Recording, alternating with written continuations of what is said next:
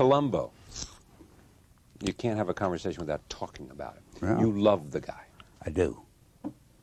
I do. Why? Oh, Eskimos love Columbo. Yes, they do. Descendants of the Aztecs love Columbo. Romanians, Love. Japanese, Because they all love see him. Yes.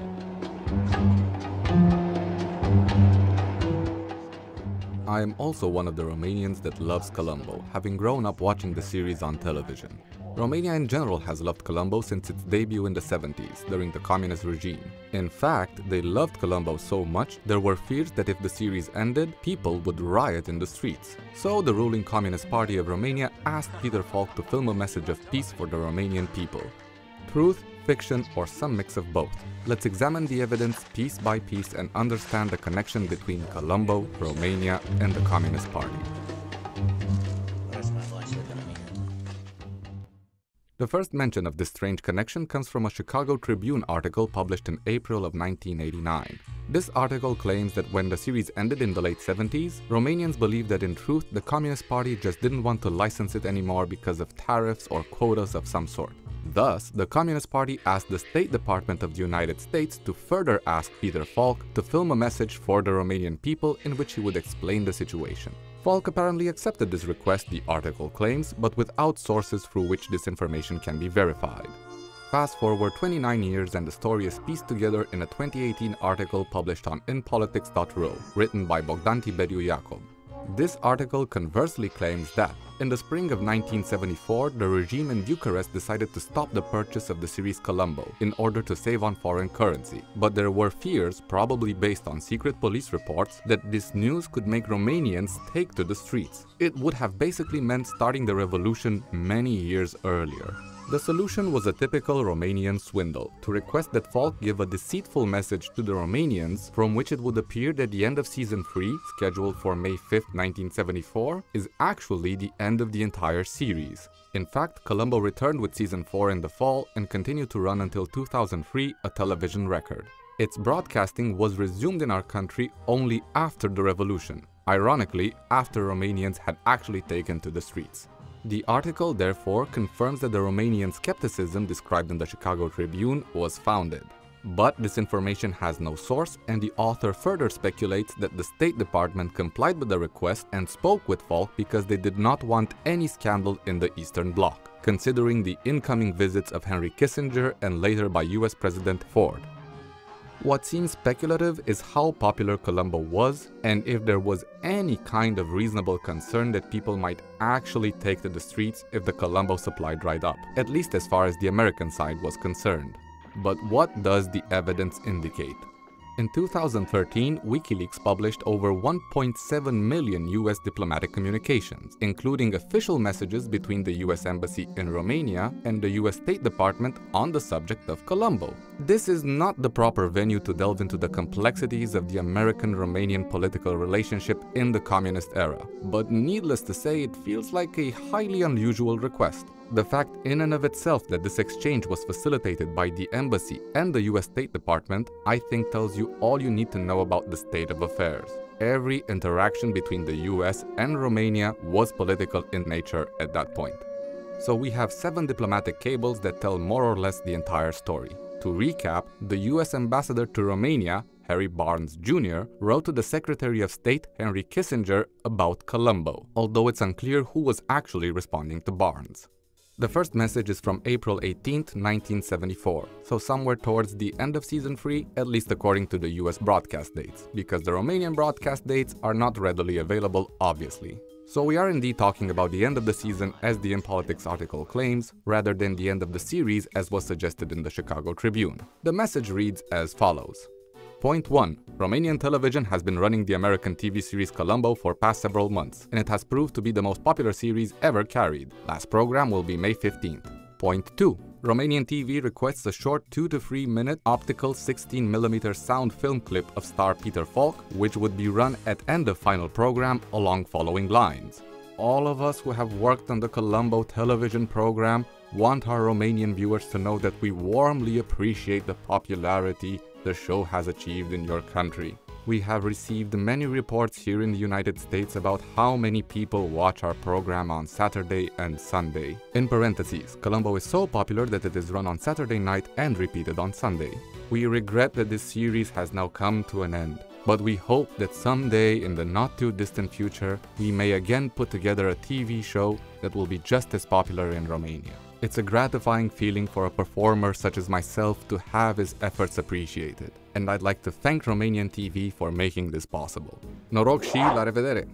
Point 3. TV would like very much for Falk to end with a brief phrase in Romanian, as indicated above. Perhaps a VOA Romanian service announcer could spell the phrase phonetically to aid Falk. Point 4. Please advise if above possible, and if developed film can be here in time for May 15th program. Post strongly concurs TV request. Signed, Barnes.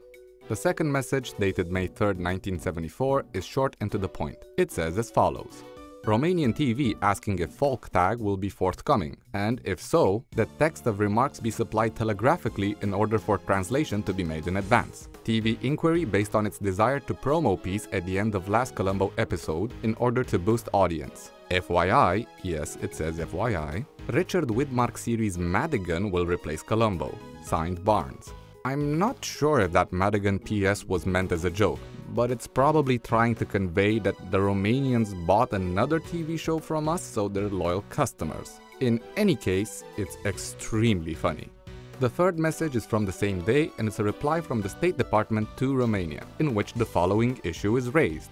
Falk willing to make Columbo closing, but producers surprised the series ending. Columbo still being produced here. Romania has purchased all current programs 18, and their license does not expire until March 1975.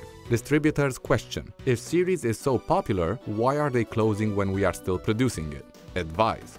This message is among the most revelatory because it disproves what was speculated in the In Politics article. Apparently, Romania had purchased Columbo until 1975, or they could at least broadcast the show till then. So it doesn't seem like the party tried to lie or pull a fast one on the Romanian people, for once. The following message provides an explanation to the earlier questions. Romanian TV says it's aware that Columbo is still in production, but notes that it has run all episodes received thus far and must fill space on weekly basis, hence must schedule another series until more Columbo programs are received. Romanian TV in fact plans to resume Columbo this fall when it has had the chance to stockpile enough programs to make it regularly scheduled Saturday night primetime broadcast. Romanian TV suggests that Falk may wish to refer to this by saying something along the lines of, I look forward to being with you once again this fall. Request notification of when Post can expect Falk film in order to permit advanced audience building announcements. Signed, Barnes. Columbo was not a typical TV show with weekly episodes. They produced around 8 episodes per season or less, so it's logical that they would stockpile episodes to broadcast them weekly at a later date, fairly standard for the era. We still have 3 messages left. The next one is from May 12th and it says simply, Romanian TV pressing to know if Falk film will arrive in Bucharest in time for airing May 18th, in order for them to make necessary schedule announcements and promos. Please advise. Later on the same day, the State Department sent this message to Bucharest, which contains the text that Peter Falk would deliver for Romanian television. Text Falk interview is as follows, quote, Oh, excuse me, do you have a minute? Alo, I'm Lieutenant Columbo. Sometimes I'm known as Peter Falk. When an actor portrays a role, he hopes he's creating a character that the audience can identify with. And from what we've heard here in Hollywood about Romania's acceptance of the Columbo show, well, I guess we must have been doing something right. Seriously, I can't tell you how much everyone connected with the Columbo show feels about receiving such heartwarming news. We would like to thank Romanian television for having put us on the air on Saturdays and Sundays. But most of all of us, myself and the crew and the other actors, we want to thank the Romanian people for their great response to our show. I hope someday I can come to your country and enjoy the traditional culture and hospitality of the Romanian people. In the meantime, Columbo will be seeing you again on television this fall. Until then, once again, my thanks and my best to everybody. Falk gets up and walks away, stops, turns back to camera and says, Noroc și la revedere. The message also contains a paragraph with details related to the delivery of this clip, sent on May 12th via Swiss Air to Zurich and later to Romania on May 14th at 8:30 in the evening. The last message on this subject, perhaps the most interesting one, comes on June 3rd, from the embassy in Romania to the State Department, and offers a fairly clear conclusion for the whole saga. It says thusly: Point 1. Falk film clip ran at end of final Columbo episode Saturday, June 1st at 10:30 on Nationwide TV and was repeated Sunday, June 2nd on Bucharest channel. Total estimated audience for this finale to exceedingly popular US series was 10 million, according to Romanian TV sources. Point 2. Tudor Vornicu, director of programming for radio and TV, highly pleased by Falk's cooperation and by excellence of clip. After initial screening, he told embassy official, "A wonderful job. It couldn't have been better if I had written and produced it myself." Judging from comments of embassy officials and other Romanians, Falk's greetings and his use of Romanian language tagline created minor sensation here. Point 3. Post wishes to thank IMV and all those who were involved for their collaboration in producing what we feel was an outstanding public affairs gesture. Post would appreciate it if these sentiments could be passed to Falk with our compliments. Signed, Barnes. All of these messages confirm the following. Falk was asked to and filmed a promo for the upcoming fall season of Columbo. This promo was broadcast on the 1st and 2nd of June and had an audience of approximately 10 million Romanians. And they probably continued to broadcast Columbo until around 1975. We can then conclude that it was not an attempt by the Communist Party to lie to people, more rather a sincere effort to promote a popular series whose 3rd season was just ending. But the story does not end here. Like in many quality works of detective fiction, there is a surprise witness, none other than Columbo himself, Peter Falk. The In Politics article mentions an appearance by Peter Falk on David Letterman in 1995, whose existence seems to be documented, at least online, only in an article on the Evenimentul Zilei newspaper's website, which is actually a picture of an article from a 1995 issue written by the newspaper's correspondent in the USA, Aristide Buhoiu. It tells the story of Falk's appearance with a big and slightly sensationalized title. Peter Falk, alias Columbo, was contacted by the Romanian embassy in the USA to produce propaganda for the Ceausescu regime. The article transcribes and translates the key points, but a recollection of this testimony is not enough for a satisfactory conclusion. Unfortunately, there is no official and legally available archive of David Letterman's show. But there is a die-hard fan, Don Giller, who single-handedly archived apparently everything Letterman, and who is slowly publishing videos on YouTube. I wrote to him, and to my astonishment, the next day I had the clip in my inbox. Thank you to Don Giller, who did the work of archiving this show, and for helping me with this clip, which otherwise probably would have remained forgotten until a possible official and legal publication of the show. Let's watch, as long as the copyright gods will it, Peter Falk's testimony about his adventure with the Communist Party.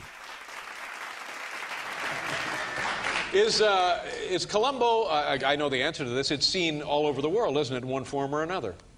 It's very, very popular in Romania. In Romania? Very big. As a matter of fact, about 10 years ago, I got a call from the State Department. And the guy called me up and he says, "We got a problem in Romania. Maybe you can help us." But they understand that Columbo was a TV show, right? They did understand that. They did. So the guy says to me, "Can you meet us in a hotel, Century Plaza, 6 o'clock?" I said, "All right, I'll be there." I didn't know what the hell he was talking about, you know. So I get there. There's 2 guys from the State Department there. And there's a Romanian there. He's from the embassy. Mm-hmm. So they explained to me, they say, "Peter, the Romanian government has very severe restrictions on the number of television shows that they can import from the United States." Oh, sure. So very severe. Cultural tariffs. Right. He said, "Well, here's the problem. You should understand that the Romanian government bought every Columbo show available." Okay, so what's the problem? He said, "The problem is that the people don't believe the government. So what do you want me to do?" He said, "We got a camera here. Would you talk to the people?" Excuse me. Would you talk to the people? We got phonetic Romanian here. Hooked on phonics paying off there. And I gotta tell the people, put down your guns. They were arming themselves over this? My God! It was that severe. Yes, I guess so. Why would the Romanian ambassador come here? No, of course. Well, I thought maybe it was about your wife's dog. No. I don't know why. So we give the speech. A message of peace to the folks of Romania. Yes, yeah. That's right. That's good. We want to. Was that a good story? It's an excellent story.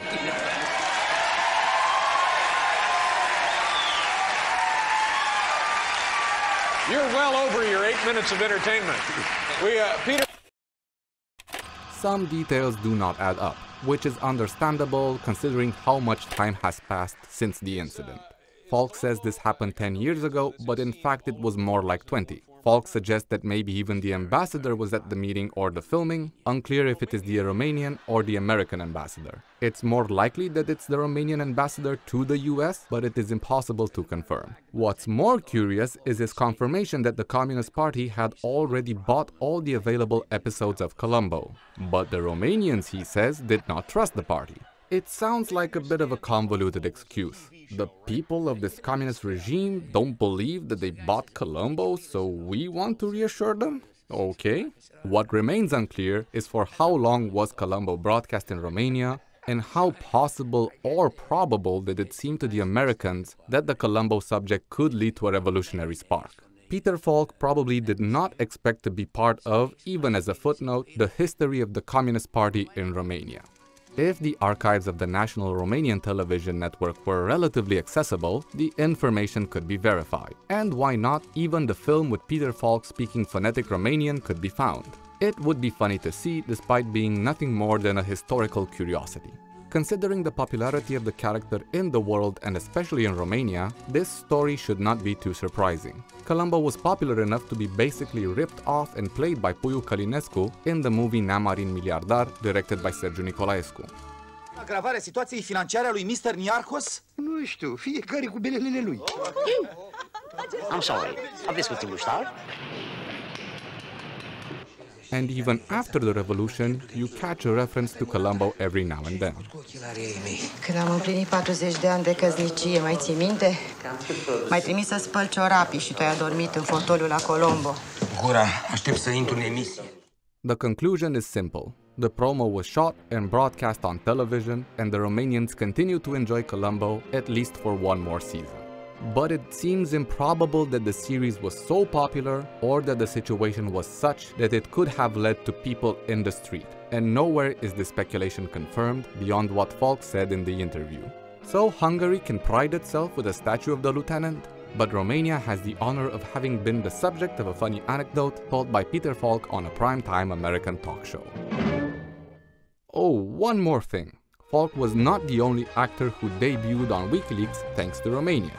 There is an official message in which Telly Savalas, the star of Kojak, is asked to do something similar. But that's another story.